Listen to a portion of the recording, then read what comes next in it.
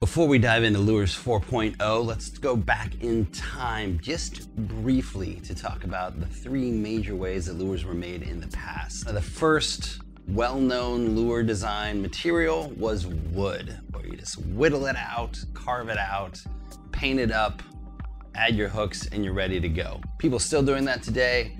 Takes a ton of time, a lot of skill.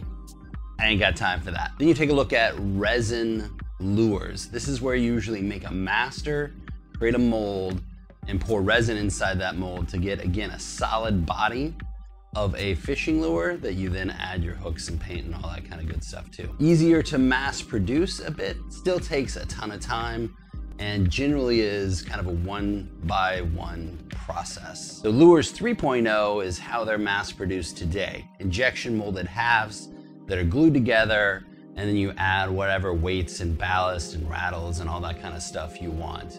It is kind of the state of the art today, at least when it comes to mass produced lures, and it is largely out of reach of the home lure maker. So with Lures 4.0, my design goals were very simple. One, had to be well within reach of the home user, using 3D printers, and in my case, specifically resin 3D printers. Ain't nobody got time for FDM anymore, man. Resin is the future, and we're on 4.0. Let's go with it. The second one is no gluing. I don't want to print halves and glue them together. That is prone to all sorts of problems with alignment, getting things just kind of off, and really, it's kind of an unnecessary step in the way we're gonna do things here. Number three, no ballast weights if I can help it, right? If we wanna add weight to get it to sink further, that's fine, but I'd really like to have all of the weighting integrated into the body, whether that's a solid body, a hollow body, or as you'll see soon, kind of a partially hollow body.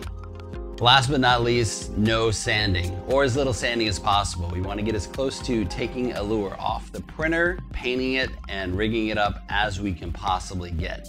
Now, no sanding is not totally reachable when you're talking about resin 3D printing.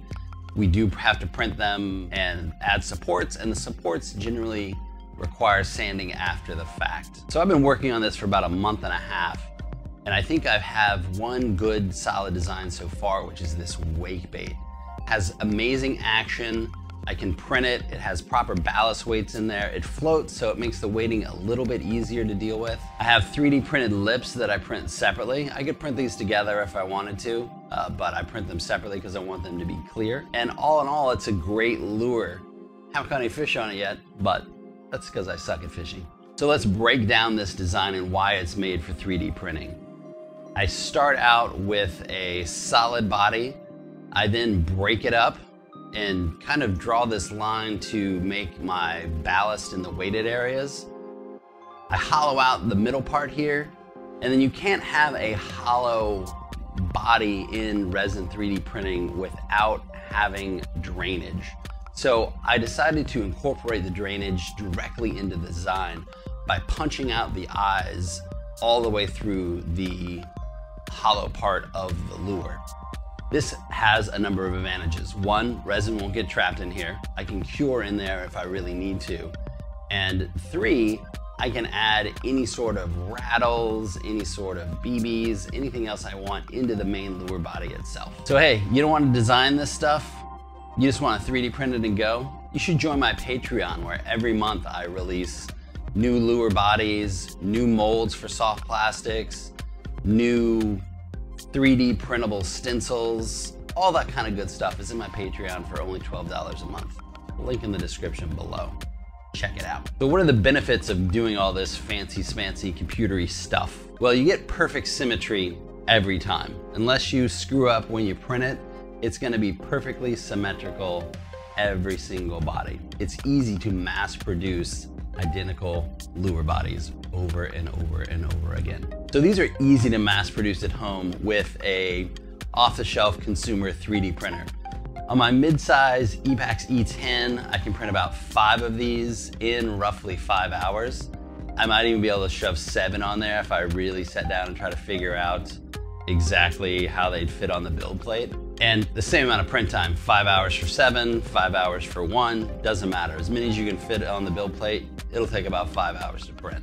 There's no mold building, there's no carving, there's no sawdust, there's none of that mess. It's super cost effective. On my wake bait design, I can print 5 of these with a material cost of under $2.